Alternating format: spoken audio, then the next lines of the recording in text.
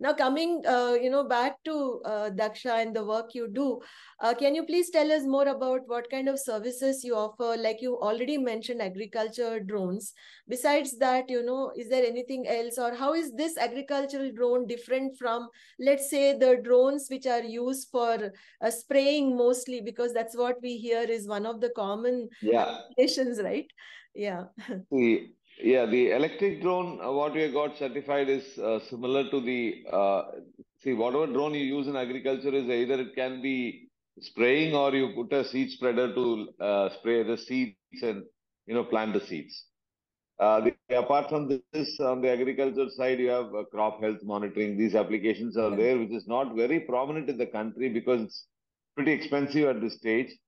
Our manual resources are much cheaper and much economical at this given point of time. But I'm very sure the crop health monitoring will go a big way in the years to come. Because this will help the drone to spray only to the crop which is infected or which needs that spray. Yeah. Today, what is happening is you spray the fertilizer or nutrient or anything, you spray across the field. There is no specific location or anything. When you combine this technology with crop health monitoring, you can make it to spray only to the area where it is required. So, which will enhance the usage as well as the other crops, which are good crops also, which will not get affected. Only the infected crop will be sprayed. This is one area in agriculture. Regarding our product, the IC engine drone, for example, the battery drone, the biggest challenge is going to be the charging in the field. You need to carry a charger, and most of the villages you don't get electricity that easily, so you need to carry a generator to charge the batteries, and every acre you need to change the batteries. So, for example, our drone, we have what electric we have done is we are committing customer two tanks per charge. Single battery, you can do 2 tanks charge, which is not being done today, which is being done as 1 tank. So this is one advantage we are trying to push over the market. That means your charging and your changing the battery time will come down. Your effective time of spraying will be more. So that's one thing. And the other thing on the IC engine is it doesn't need any battery. Petrol is available everywhere in the country. So you get a petrol, it's a simple 2-stroke engine, which is coupled with certain generators, which is our technology which we have patented and which we are doing. So, which means you get petrol, you can fly without any hassle. We have a small battery as a fail-safe support. In case of engine failure, the battery will bring the drone to the ground. Okay. So, this is on the agriculture side. Then surveillance, we are the first company to get both the day and night surveillance type certification for our drone. So we have a day also. It's called as DHQ4. You can look in our portal; it will be there, and that is approved type certified for both day as well as night flying. So that's on the surveillance side. It can, as per the regulations today, though it can fly for 5 kilometers, we have to restrict within 2 kilometers because of the regulations. There is no authority approval now for beyond visual line of sight. So we need to restrict everything visual line of sight. Yeah. Then we have done the first of its kind integration of 32 BLC LiDAR for Coal India, CMPDA, coal map in for CMPDA. This is for the complete monitoring of the coal mine and to check the excavation, to measure what type of data collection. LiDAR process faster data than your conventional camera. So we are the first to, for example, the payload itself is pretty expensive. That drone costs you something like 1.5, 1.6 crores. Okay. Because it's the payload itself is very expensive. So that is one on the coal side we have done. And we have done for disaster relief, we have done for the Coast Guard in Chennai, we have given the Coast Guard police, we have given a drone where you have the life rings carried in the drone.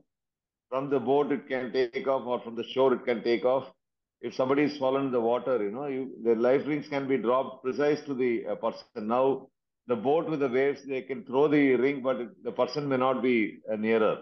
He has to still swim, or if he doesn't know swimming, it's going to be a disaster. Yeah. So the drones can drop as much as close to the person, the life rings. It can carry 2 life rings and 3 life rings. We have designed both. Okay. So at a time, the drone can drop in one place and fly next to the other person who is there. It can go. Suppose a fisherman boat gets into a problem and water comes in boat. The boat turns down. There will be 2 people or 3 people. Then you can put 2 rings or 3 rings. You can carry in the drone, and the speed is much faster than the boat. Correct. So Yeah. this is one we have demonstrated and we have done. As Dhaksha, the primary objective is, as Dr. Kalam said, initially we work for defense. We do for defense also. We are working on various projects. But Dr. Kalam said you have to focus both defense and commercial, civil. Agriculture is also very important. That's how when we did the first drone, we did electric and then we changed it to battery because the hybrid engine because for the simple reason that to avoid, the battery dispersion is going to be a big challenge. Today, even the electric cars, the battery dispersion is going to be a big challenge in the future. Right. Even the rest of the world, developed countries are also working on that, how to dispose such a huge quantity of batteries. And, because these are all lithium ion based and new technologies are coming up. But once its life is done, what you will do with those cells? No, you cannot do anything. You have to do how to dispose. That's going to be a good challenge to have, but it's a very important challenge. So we thought maybe initially the market will drive towards electric, and I'm very sure that once the engine drone stabilizes, the market will move towards, because already I have a couple of my farmers who have come to us saying that, sir, it is better to have engine drone because we feel it is easy to out.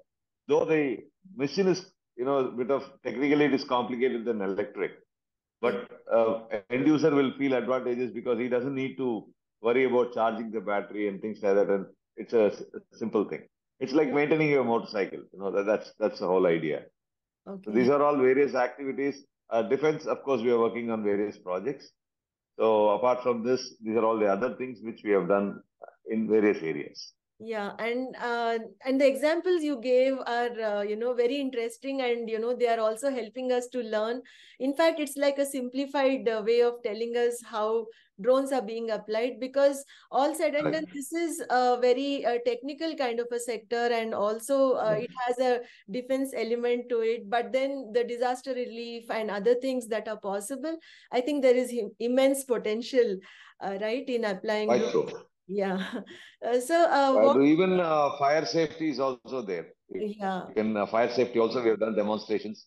The other area is on the civil construction. It will play a major role in Hmm. assessing the volume of consumption. For example, what you have been utilized in the week.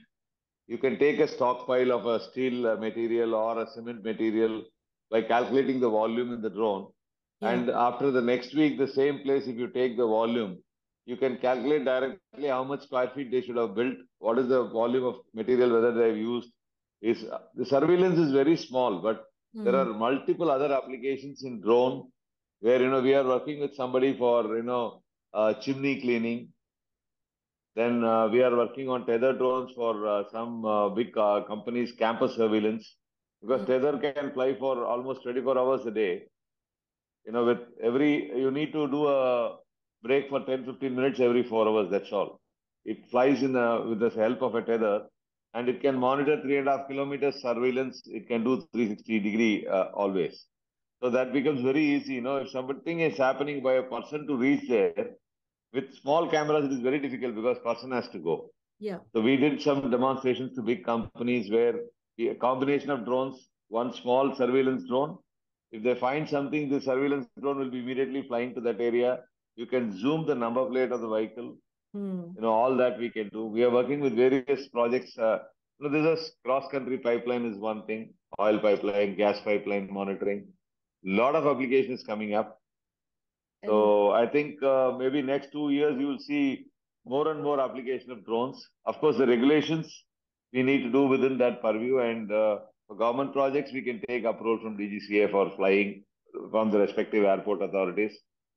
So we should ensure that most important thing is we need to ensure that we follow the guidelines and principles of the regulations as an organization. We have a strict policy that any point of time we should not violate because there is a potential market. It doesn't mean that you should violate something and do. We should try to do with what best we can do for within the regulations. Right. So before we close this conversation, in fact, you have given so many examples. So I think I'm really indebted to that part of the learning today.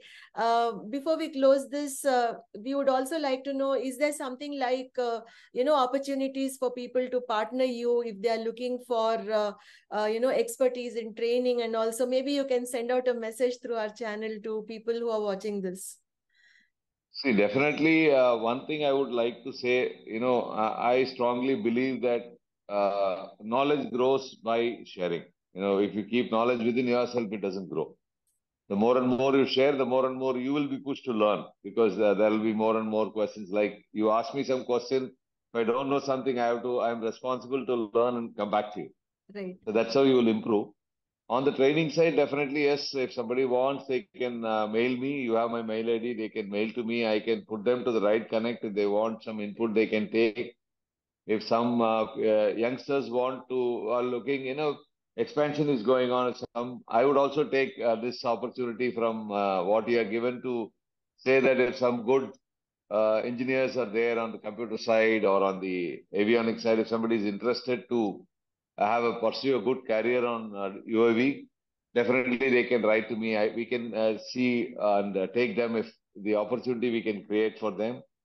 And I'm very sure it will be mutual. Whenever we do an interview, it's mutual. I think I appreciate your time as well and support for this. Thank you. So definitely people can contact us for any support. So of course, as you all know that I cannot give the technology to them just like that, but what else I can give, I can definitely give. Knowledge is nothing. I definitely, whatever I know little, I can share. Sure, sir. Thank you so much. I think that means a lot for an upcoming industry in India where a lot of us have to learn a lot. And like you very rightly said, Sure. knowledge sharing is the highest priority today. So thank you so much Sure. for giving us your time, and we'll be in touch with you and keep you updated. Thank you.